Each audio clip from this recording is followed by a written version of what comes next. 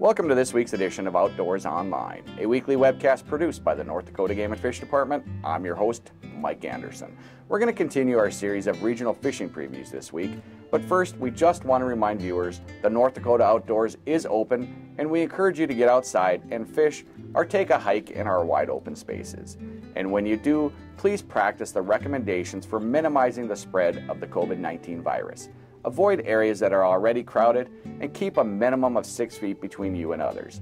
Fishing season is open year-round in North Dakota, and if you're headed out in the near future, you'll need a new fishing license starting April 1st. If you're looking for a good place to fish, here's this week's previews. Continuing our fishing reports this week is Lake Sakakawea Fisheries District Manager, Dave Frieda. Dave, let's talk about walleyes in Lake Sakakawea, the abundance and the size structure. It's kind of a broken record the last few years, but we still have record abundance and a very good size structure in our walleyes throughout the reservoir. It's continuing on. We've had good water and good forage, and things are consistently, we're about 4 years of this high level with good size structure of walleyes throughout the reservoir. And it shows anglers caught a lot of fish last year. Yeah, last year was good, really good, but maybe a little slower than the year before with real high water, but overall fishing's been excellent. Okay, and you mentioned forage. How is the smelt population? Smelt population's good yet. Overall forage is good. Okay, let's talk northern pike in Lake Sakakawea. Pike abundance trended down somewhat from the highs that we had. There is a lot of nice pike, top-end pike in the reservoir. There is quite a few young year classes actually coming up now too. So no, the pike population's in good shape. Okay, fish species in Lake Sakakawea that's underutilized is the smallmouth bass and catfish. Yep, and the fishery for both is, yeah, very good. Smallmouth, there is a few people target them, but there's definitely there's a trophy component to that too. But there is a good fishery for catfish. More so even in the middle to upper portions of the reservoir are better for catfish. But okay, let's move on to salmon.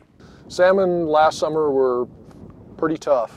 Overall, we had high flows throughout the dam, and they operated the emergency spillway again last summer for the second year in a row and the third time since 2011.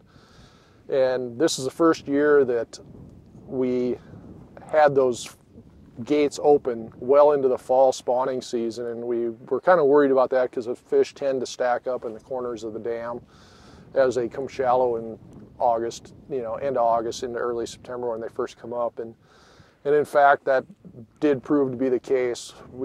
There was very few fish in the spawning run, adults left in the reservoir. We had a hard time collecting any. There was a lot of fish in the reservoir, in the tail race and in the river throughout the summer, and especially into the fall. The majority of our eggs, 90-some% of our eggs, were taken from the river last year. And those fish were fish that originally were stocked in Lake Sakakawea. We have coated wire tag a lot of fish each year, and those tags confirm, which we know, those fish are coming through the dam. So there was a high level of entrainment of salmon and other species too, walleye and even northern pike also. Okay, speaking of the tail race, you also manage the tail race area. How are things looking down there? Again, overall, right in the immediate tail race, fishing has been pretty good. There is some bigger fish too, but again, the Garrison Reach farther down has been still compromised in 2011 with the habitat changes we've seen. But last summer the fishing was pretty good, and again, a lot of that is being supplemented, these larger fish, from stuff that is moving through Garrison Dam. A lot of those fish are originating in Sakakawea, the walleyes especially. Our tagging that we've done on Sakakawea last summer on walleyes, 4% of our tag returns from last summer come from the Garrison tail race, fish that have moved through the dam and been caught by anglers. And we've had northern pike, and there's been a good fishery for northern pike the last couple of years in the tail race, the pilot channel, and those areas had a good fishery for northern pike. But those fish again are largely originating from Lake Sakakawea with the operation of that emergency spillway. So those fish were not, their origin initially was not Garrison Reach fish, the majority of them. Last year, Dave, you guys tagged 2,000 walleye, 3,000 walleye in Lake Sakakawea? We did about 3,275 walleye throughout the reservoir from White Earth Bay down to the east end of the reservoir during the spring spawning season. Okay, and why? We haven't done a tagging study for over 10 years since the last fish we tagged, and periodically we do a tagging study just to monitor exploitation of the population. And right now, the last time we did a tagging study was largely during the drought of the early 2000s, and it was definitely a different fishery at the time. The size structure was down, overall abundance was down, body condition was obviously down. Now we do have the highest abundance of walleyes in the reservoir since Garrison Dam went in the last several years. And we have a good size structure, so we got an opportunity to take a look at a population that's in excellent shape. The fishing is good, and the primary things we're looking for is angler exploitation. How are anglers using these fish? What percentage are they catching? What percentage are they keeping? Where are these fish moving? What kind of movements do they have from fish tagged in various portions of the reservoir? And also somewhat growth rates we can monitor in a little bit, but primarily how anglers are using them, how they're surviving also, and where they're moving. Okay, and you've done the same thing with northern pike for the last couple of years. Yeah, our northern pike's a little bit different. The walleye is targeted at taking a look at the entire population, the entire adult population of walleyes from, essentially 14, 15 inches up to whatever the biggest ones we catch. So that looks at the entire population. The pike tagging study is focused on a trophy component of the pike fishery. Roughly pike over 40-inch cutoff, 1 meter long. We've been tagging those the last 3 years just to get a look at how anglers are utilizing this trophy component, how they're harvesting these fish, are they overexploited. There was some concern with our good pike fishery from a few anglers that are avid pike anglers that are concerned that we're over harvesting these big pike. The last 3 years our exploitation has been extremely low in those trophy pike, 4, 5, and 7% I think the last 3 years, so extremely low exploitation on those trophy pike at this point in the study. A lot of great information, Dave. Thank you. Switching gears to the southwest part of the state, joining me now is Southwest District Supervisor Jeff Hendrickson. Jeff, last year was probably one of the wettest falls on record. How are lake levels doing in your district? Yeah, we had a lot of water last fall, and all the lakes are basically full. All the reservoirs in the southwest are basically at full pool. And you were losing water last year at this time. Yeah, last year at this time we were kind of dry. We had some winter kills, things like that. This winter, not going to have any winter kills, I don't think. Okay, let's move into your fish species, Jeff. Let's talk about walleyes first.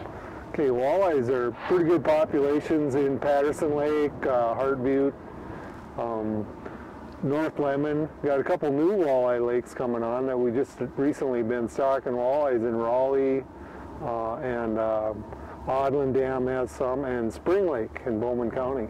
Okay, how about northern pike in your district? Northern pike, the usual spots. Patterson Lake has good populations. Hart Butte. A sleeper small lake would be Kalina Dam down by Bowman. That has a pretty good northern population. Okay, let's move into panfish. Let's talk about bluegills in your district. And bluegills, you got pretty good populations of bluegills it would be like Sheep Creek. That's the old standby. That always has a lot of bluegills. Lemon Lake, North Lemon Lake has pretty good bluegills right now. Patterson Lake has not a lot of abundance of bluegill, but nice quality sized bluegills in Patterson Lake. Okay, and bass? Bass, largemouth bass, North Lemon Lake has really nice population of quality sized bass. Sheep Creek, and Davis Dam and Camel's Hump all have really nice largemouth bass populations. Smallmouth bass, you're looking at Hart Butte Reservoir and Bowman Haley. Nice populations of quality fish. Okay, how about trout? Trout, all of our lakes are pretty much put and take trouts. The community lakes, Camel's Hump, Sheep Creek, they all have nice trout in them. Mott Watershed, they'll all get stock trout right away this spring. Yeah, let's talk a little bit about these community ponds around the state. Early in the season is the time to hit them. Yeah, you got the trout just coming into them, and then we're also putting catfish in a lot of the community fisheries, large catfish up to 10 pounds, some of them. So they're a great place to take somebody who's never been fishing or somebody that just wants to get out for a day. Awesome, nice, big fish to catch. Okay, any other projects going on in your district? Oh yeah, this spring we need to take some perch out of Bodlin Dam. It's got an overabundant a lot of small perch in there that we really need to remove. So we'll be removing some of them out of Bodlin Dam. We really don't need to trap and transport too much because most of our lakes are full when they in winter kill. And speaking of perch, Larson Lake in Hettinger County just got perch last year after a winter kill, and they're looking pretty good. I'm expecting in about a year there'll be a good fishable population there. And with these higher water levels, that helps for perch habitat? Oh yeah, it helps reproduction of perch because of flooded vegetation and stuff like that. So, a lot of great information, Jeff. Thank you. You're welcome.